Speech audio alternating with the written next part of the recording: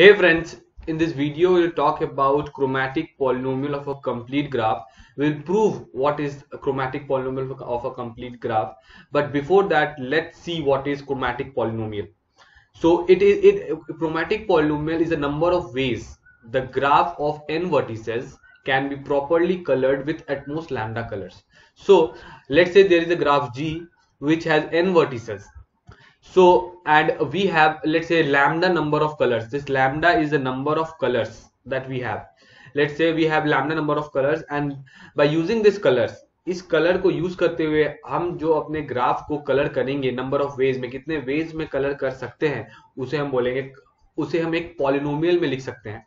In that is in lambda में हम उसको लिख पाएंगे, and which is denoted by P N comma lambda लिख सकते हैं, या हम लोग उसे पी g comma lambda भी लिख सकते हैं, where g is the graph and lambda is the number of colors, and here n is the number of vertices in the graph and lambda is the number of colors.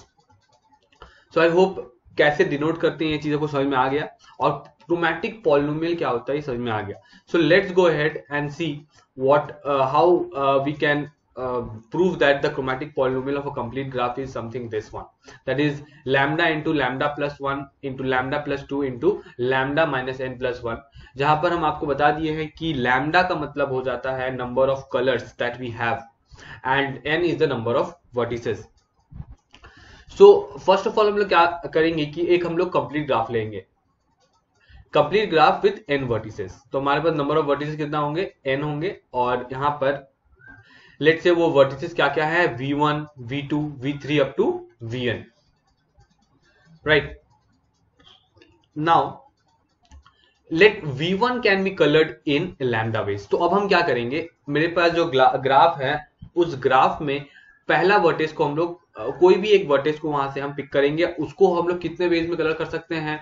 Let's say मेरे पास 3 colours है, हम लोग एक example समझते हैं. तो यहाँ पर एक ग्राफ है, यहाँ पर मेरा एक लेट्स से वर्टेक्स v1 है, ये v2 है और ये v3 है, और मेरे पास लेट्स से 3 कलर्स हैं, रेड, ग्रीन एंड ब्लू. तो अगर हम v1 को कलर करना चाहेंगे तो हम कितने तरीके से कर सकते हैं, रेड से कर सकते हैं, या ग्रीन से कर सकते हैं, या ब्लू से कर सकते हैं. So we have 3 veg in which we can color this vertex v1. Similarly, if there are n vertices and lambda number of colors, the first vertices can be colored in lambda number of ways, right?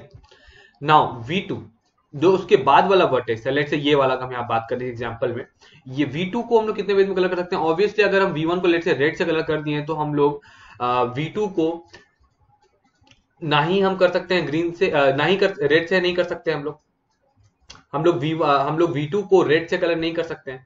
So obviously या तो हमको देना होगा green और we have to give blue. तो we have only 2 choice. अगर हम लोग जनरल में बात कर लें, over here we have, if we have n vertices, lambda में से कोई एक कलर हम लोग v1 को दे चुके हैं. Now v2 will be coloured in lambda minus 1 veg. Similarly v3 will be coloured in lambda minus 2 veg. ऐसा क्यों हो रहा है, बिकॉज हमें पता है यहाँ पर कंप्लीट ग्राफ क्या होता है. कंप्लीट ग्राफ वो होता है जिसमें each and every vertices, pair of vertices के बीच में एक एज होता है. Each and every pair of vertices के बीच में एज होता है. मैं कंप्लीट ग्राफ के बारे में एक वीडियो बना चुका हूं, आप वहां से देखिए. फिलहाल कंप्लीट ग्राफ के बारे में अगर बताता हूं तो 1 पेयर ऑफ वर्टिसेस के बीच में मेरा हर एज होगा. मतलब मेरे ग्राफ में जितने भी वर्टिसेस हैं उस हर एक वर्टिसेस के 2 वर्टिसेस के बीच में मेरा एक एज होना चाहिए ना. उसीलिए हम लोग यहां पर क्या करेंगे, हमको हर एक वर्टिस के लिए एक डिफरेंट कलर चाहिए.